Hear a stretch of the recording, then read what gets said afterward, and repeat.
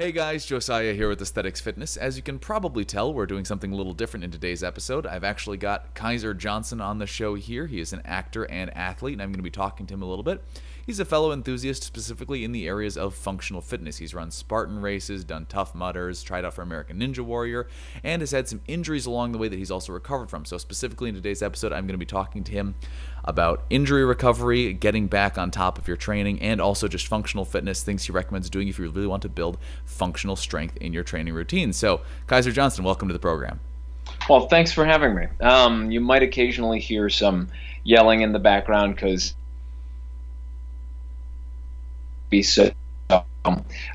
she doesn't know that she's not part of the interview too sometimes. So your video cut out temporarily, but I believe what you said is you just had a newborn baby. Is that correct? That's correct. Yeah. Okay. Yeah. Fantastic. Well, we will take that as it comes. So okay. Great. I did a pretty great job, if I do say so myself, introducing yourself. But I'm sure everyone would like to hear yourself sort of tell us about your accomplishments. Obviously, you're wearing about 8 dozen medals around your neck, but I totally forgot I even had these on. This is just some stuff from a few times of doing a couple of races, that's all, and getting a couple of trifectas, and from Spartan race and competing in the world championships and stuff like that. No big deal. But so is wearing all these medals basically the equivalent of like a dentist with their 8 degrees behind their this table? Is basically my version of having degrees. I don't have any, really. So this is I'm totally uneducated. It's just, this kind of stuff. No. So, I mean, like you said, sorry, I'm going to get all the rest of these at once. That sounds good. There we go. That's just silly. That's right. I'm an actor, athlete. I have competed in Spartan races on the Spartan TV show, competed at the regional qualifiers for American Ninja Warrior, really into functional fitness and having recovered from some fairly major injuries in training and stuff like that. Really appreciate stuff that helps work towards maintaining and keeping a healthy level of fitness, and then stuff that can continue to keep you healthy and fit without putting yourself at risk for a long time. So. And I also think I forgot to mention that you just had a book about fitness come out actually as well. That's right. I have a book. It's called Grit and Glory: Cross-Training Your Body and Soul. And it's about the connection between, mind, body, spirit, the whole thing of really how all of you as a person is meant to work together in not just, having your life split up into parts, but all as a whole. So. And basically, in that training, you have to incorporate every area of your existence, not just necessarily ignoring physical or mental or emotional or spiritual, any element of that, but combine it all into really training your whole person. Right, being a whole person. Yeah, exactly, and training as a whole person. So gotcha. Awesome. Well, guys, definitely check out that book if you ever get the chance. I think it's on Amazon. Is that right? It is. Yep, Amazon. Yeah, you can get it there. So cool. Yeah. Well, to get down to the topics of today, specifically, let's talk a little bit about functional training, because I've done some conversations and topics about that on the channel before, probably not as much as some people with a more functional mindset would like. So let's hear a little bit from you. Is there anything, if someone's, they've been maybe training just for aesthetics, or they're just new to training in general, and they want to make sure that they are, they're training in a way that's going to give them skills that they can use on a daily basis, or things that they can use, if they're a person who really cares about preparedness physically for disasters, things that they will use that give them basically just extra additional skills that they can use in their daily life. Yeah, I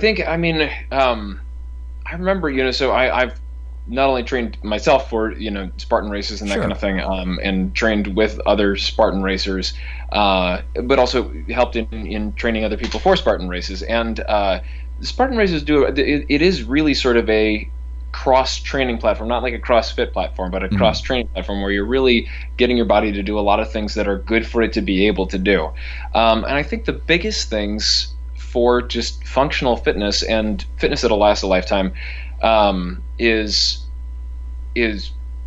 well, I can break it up into like certain exercises and stuff, but I think you've got 5 main components of fitness. Is that right? So you've got strength, speed, endurance, and flexibility.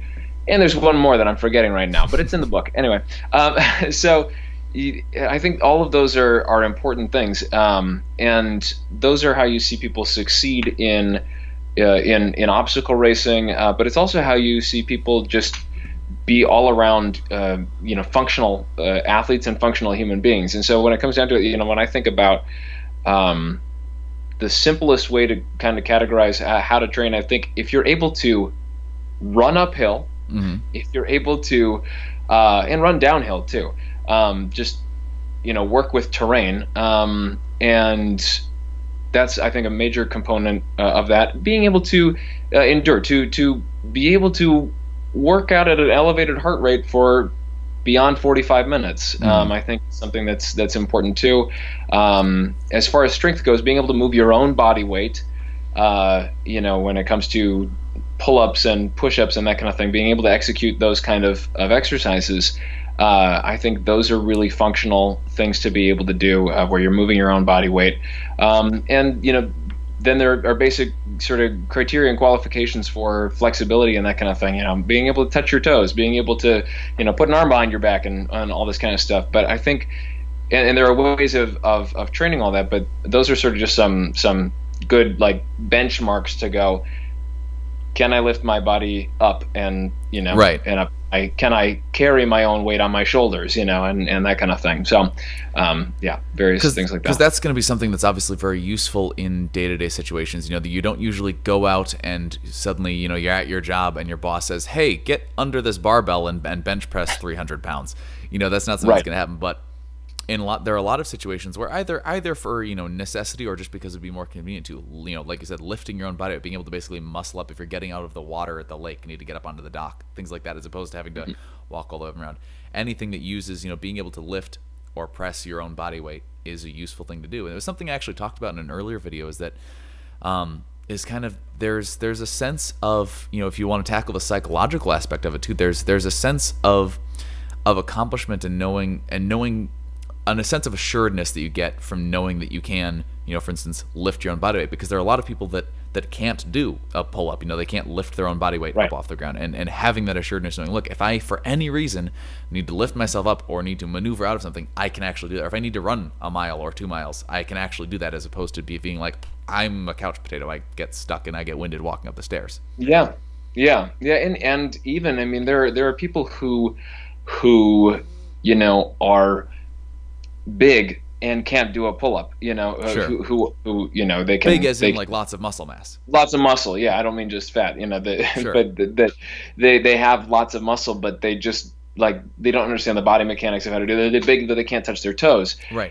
Or they can't run a mile, and or people who they're shredded, but they can't do one of those things either, because they've really just trained for the looks of it and that kind of thing. So I have some friends who are that way, where it's like, 6-pack and can bench press, twice their body weight, and couldn't run a mile to save their life. Yeah. Well, and for a long time, when I first started training, I was, endurance-wise, I was not proud of my endurance abilities, and it wasn't until I actually got into running Spartan races and really wanting to take a both aesthetic and functionally minded approach to my training that I really started training endurance and running. And in the course of I think it was 2 months, I took it from being able to run a pretty crappy 1 mile time to being able to run 4.5, 5 miles at I think it was 5 miles at a 9-minute mile pace in the course of about three months. And again, that was the thing where it was that feeling of accomplishment in I can do this, and if I ever need to run a good distance at a good pace, I can keep it up and do that without just doubling over and feeling like I'm dying after the first half mile. And so that's something that I think is really great for everyone to be able to do, is at least, I don't know, what would you say a good just endurance benchmark of every person should be able to do this, provided they're physically able to run? Yeah, that's a good question. I think in my book I said basically if you can keep your heart rate, if you can be at 70% of your max heart rate and maintain that for 45 minutes, that's good, because that's short of, because people are different sizes and different abilities and stuff. Sure. So like distance isn't necessarily the best benchmark, but if you can be at 70% of your max heart rate for 45 minutes and feel good after that, I think that's a good thing. Because, in talking to some people who are, really endurance experts, they go, when you're really, in training endurance, you train first speed in much, you train intervals in very short amounts, and then you work in, like 80% of your training should be small, interval training and that kind of thing to boost your Is that specifically capacity. like high intensity interval training, like short sprints, rest, sprint, rest, sprint, Yeah, rest? like sprints and resting and that kind of thing. But then you should always incorporate a good portion of very which that's sort of very low heart rate training for a very extended period of time. So it's like, if I do sprints twice a week or something, and then do one long run a week, where it's like it's an hour and a half, but after I've run for an hour and a half at 70% of my heart rate, my max heart rate, I should still feel like I could do another hour and a half of that. Right. You should feel like you could do the whole thing again. And that's a good benchmark of, am I training at a low enough intensity in those kind of things? So yeah. So for someone who is really interested in training their endurance, how would you recommend that they track their heart rate to know? Because a lot of people think you're going to go, well, 70% of my max. What's that? How do I find that? Sure. Yeah. So, well, I mean, it's super helpful if you can get a heart rate tracker. They're not the cheapest things in the world to get, ones that are that really work. But you can also just do your own, old-fashioned 10 or 20-second count, where you look at your watch and you check your pulse and you go, okay, where am I at? And where you're at is basically sort of the easiest way to figure out is you go, 220 is a 0-year-old's maximum heart rate, 220 minus your age, and then you do the percentages based off of that. Another great way, is it Richard Maffetone? He's a running guru who's really good, and an endurance guru. He trains, people who do Ironman competitions and that kind of thing. He just goes 180 minus your age. Just do that, and that's your low intensity training level. That's where like most of all of your endurance training should be. I think I misspoke earlier. I said something like 80% of your training should be intervals and that kind of thing. I didn't mean that. What I mean is when you're going to do intervals and do them at maximum intensity. Sure. And when you're going to train, do long runs and that kind of thing, do them low and slow and really take it really easy, so that you're not doing something in between and kind of not getting either the benefits of maximum effort or long extended low intensity. So you would say like people who hop on the treadmill and like sort of do moderate intensity jogging for like 20 minutes are not getting the best use out of their time they could be. Yeah, I mean, and it's we love to do that. I love to do that. I love to go, you know what, I'm going to do like I'm going to do my weight training, and then I'm going to jump on the treadmill. I'm going to do like a 6-minute mile, 7-minute mile maybe. And then it's like, but come on, Kaiser, that does nothing for you. Yeah. You should either go all out or dial it back and do a 15-minute mile at a lower heart rate, just to get some endurance training in, and actually do 3 miles at 15 minutes a mile for And so yeah. Interestingly enough, it was because when I first started my trying to train up my endurance, it was a lot of trial and error, and I was doing exactly what we said not to do when I first started out, which was basically going for like trying to like just basically bring my 1 mile time down to try to get doing 7.5 minute miles.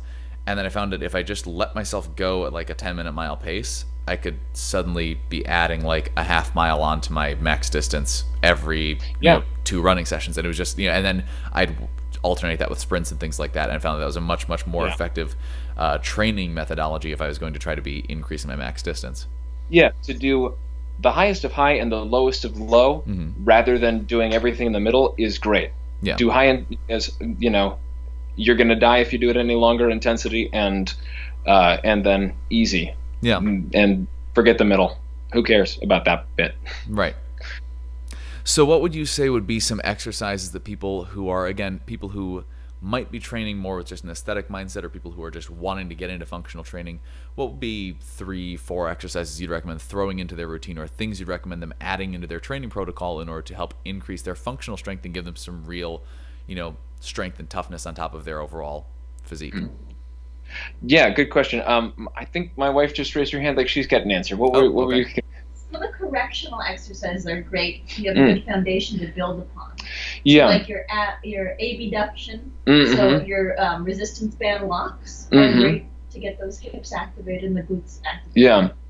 So my wife was a kinesiology major, and she had a spinal cord injury, and so has struggled with major clonus in her legs and that kind of thing, and numbness and stiffness and inability to move them and that kind of thing. And so she's really big on using resistance bands to help pinpoint and find those weaknesses in because a lot of people have, and I've had them too, major weaknesses along your hips and that kind of thing, and then shoulders and your posterior chain are big things. So I think if there are just a couple of exercises to put in, I think adding resistance bands to squats. I mean, in general, if you could only do like a few exercises with your whole life, if you do, I think clean and press is an awesome exercise. I love that. Squats, front squats, I totally love. They're hard to get the hang of, especially if you have limited wrist flexibility. Yeah. Once you get it and you find something that's comfortable for you, you don't unget it. So it's really good. And I like just sort of again, I think pull-ups are a wonderful exercise. Like they do so much for you, and they help just totally maintain your back health. And if you do deadlifts and pull-ups for back, that's all you really need to maintain a healthy back, I think. And then obviously stretching and that kind of thing as well, because that's something that I think people who are into weightlifting and going, I want a really great physique and that kind of thing, it's really easy to, and I think guys in general, it's easy to go, stretching is a part of working out. It's not like something you do after working out. It's a part of working out. Right. It's like, I didn't get my stretching in today, but whatever. Your flexibility allows you to do things and progress so much faster than if you don't have flexibility and that kind of thing. I have gotten much stronger by improving my flexibility at a much faster pace than I did when I did not have flexibility in my life. So I think those are things. Yeah, if I was to pin it down to a couple of exercises: pull-ups, clean and press, front squats, and messing around with kettlebells. That's great. Kettlebells, Turkish get-ups. I love those things. Turkish get-ups are awful and not fun, but they're really good. It really helps you get used to figuring out how your body's made to move, and how you need to position yourself to maximize your the way that your muscles work, and it'll show you a muscle imbalance like that. Yeah. So on that note, I was actually going to mention something about stretching. I don't know if you happened to watch, I don't know how frequently you watch the show, but I don't know if you saw my recent episode specifically about stretching and static versus dynamic stretching. Yes. Yeah, I did. Yeah, and I am a strong stretching advocate, so long as people know when they should perform each kind of stretching to both prevent injury and improve their performance. Dynamic, and then if static, everything exactly. Yeah. Right. You don't want to do a bunch of static stretching before you work out and that kind of thing, obviously, but doing something to warm up and then doing something to let the muscle release all that lactic acid buildup and help lengthen the muscle fibers and that kind of thing is super integral to maintaining proper muscular health. And it helps. It's great at injury prevention and assuring good form with exercise as well. And speaking of injuries, you recently recovered from a pretty awful fitness-related injury. Yeah, let's see. I think it was like December of 2016. I think December of 2015. No, 16. Yeah, December 2016. I tore my pectoralis major, and it took 6 months to heal. And still, occasionally when I'm bench pressing, I will feel like soreness and tightness there and that kind of thing. But it's something where I think one of the big things that we, especially, like, we get scared of certain exercises and we get scared of certain movements and certain weights and that kind of thing if we have an injury, and a lot of times it moves us away from doing something that we really need to be doing. Right. Like, how many people skip leg day or skip squats or deadlifts, bar none, or deadlifts? Yeah. I think squats are probably the single best exercise you could possibly do in the world, and deadlifts are right there as well. And people go, "Oh, I don't want to hurt my back, so I don't want to do heavy deadlifts or anything like that." Well, doing heavy deadlifts is going to help you not hurt your back. So if you're doing them right, and that's I think where a lot of people have a problem is they jump right into these exercises without any, like, they'll maybe watch a YouTube video, or before YouTube they just stand in a squat rack and go, "Here goes," and give it a shot. And in those cases, since you're dealing with these big compound movements and some, both omnidirectional and more laterally based joints, if you're doing them wrong, especially with a weight you can't handle, you will permanently injure yourself like that, with these motions. But if you're doing them right and with a weight you can handle, you will strengthen yourself and injury-proof yourself a lot quicker. Yeah, and it's funny because the two used in as examples when everybody cites is squats and deadlifts. They don't do them because they're afraid they're going to hurt their low back. I'm going to blow out a knee. I'm going to hurt my low back. Have you ever injured a knee or your back doing either of those? I have tweaked my back a few times doing deadlifts, and then I jump up and what's that? That's which can happen. Yeah, and then I'll do pull-ups, and within a couple of days I'm back to being able to do deadlifts again and that kind of thing. My point is, the injury, the exercise you were doing where you most severely injured yourself is the one that every person on earth gravitates towards because it's easy. And that's bench press. Yeah, exactly. Yeah, and that was it was something where I didn't. It's everyone's favorite exercise, right? And that's where I injured myself. I was doing lots of low rep sets, and I didn't have a training partner, and the person spotting me was just someone I picked at the gym, and they weren't really spotting me. And, just hearing and feeling something tear is not a pleasant experience. And it was funny, like, it didn't even hurt that much. But, and maybe, I don't know, I'm not an expert on human anatomy and stuff like that, but I know there's not, like, necessarily a lot of nerves down nerves in your tendons or your muscles, really. Yeah. More so, top of them. But I heard it happen, I felt it happen, and I suddenly couldn't push the weight back up. And so there, but the advice I got from the doctor who helped me sort of rehab it was, he said, "All right, fine, don't do anything with it for 2 weeks, but from then on, you've got to work it. You have to, rehab it." And that's the thing that, all these, rehabilitation people will do is they go, okay, if there's an injury there, you have to get it working again properly. And so you are going to have to train it. It's not just going to heal properly by you just leaving it alone. Right. And I think the thing that we forget is, like, if you've got bad knees, like, it's probably because you need to be doing more stuff to strengthen everything around your knees. Yeah. Which, again, big caveat of learn how to do it properly, right, and do something that you can manage. But it's probably a situation where you should be doing squats if you've got bad knees, and if you've got a bad back, you should be doing deadlifts. Yeah.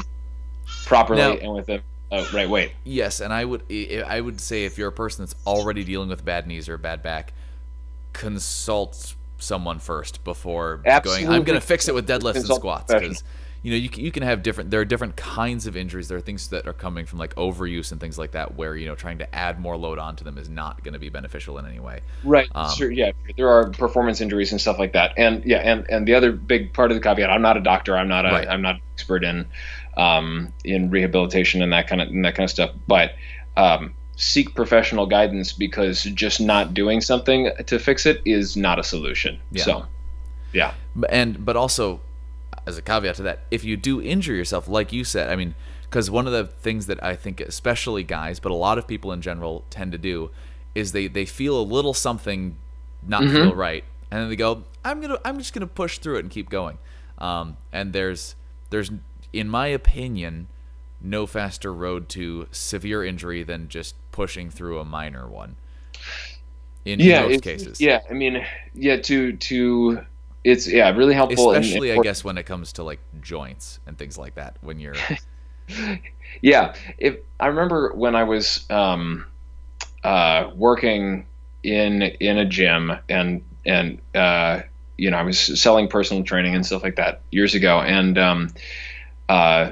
I thought there was two good things that this one personal trainer was saying were their rules as far as good pain, bad pain, and stuff like that. It said, pain, like dull, aching, throbbing pain in a muscle, good. Right. Sharp stabbing pain, bad. Yeah. Pain in a bone or joint, bad. Pain in muscles surrounding a bone or joint, good.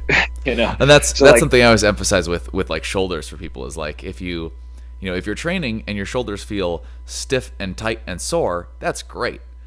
Yeah. If you feel like you can't move them because it hurts at a certain point, that's really bad. you've got like, oh, there's a sharp stabbing pain when I do this. Yeah, that's a shoulder impingement. You probably should fix it. What's going on? Yeah, and I think that's the same thing for, again, like I've trained deadlifts with a lot of people who've never done deadlifts before, and they're like, oh, my back is hurting, I don't think I should do this. And I go, where's your back hurting? Is it hurting in the spine or on both sides of the spine? Right. And they go, oh, both sides of the spine, it's like worse, right? I'm like, nope, that's the muscle that you've never your spinal erectors, which are that's called working your posterior chain.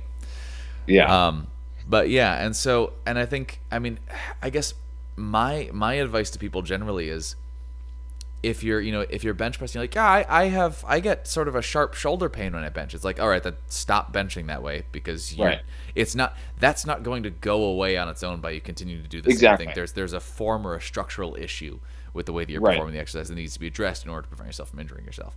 Right, exactly. Yeah, if you're noticing sharp pain or pain in a joint or a bone or something that doesn't feel like muscular work, right, and stuff like that, and there's a great value in learning the difference between those pains, not by intentionally injuring yourself, but recognizing what is good pain. Yeah, and then you're more able to easily recognize that's bad pain when it's not good feeling. Because then, you need to correct a structural issue. You need to work that kind of thing before you try anything different. And again, I think with all, especially with these big compound movements and stuff like that, and in isolation, with all movements, until you really get the form of the movement down, go easy, go light. You probably need some weight. If in most weight training things, you need some amount of weight to get the movement down properly. Yeah.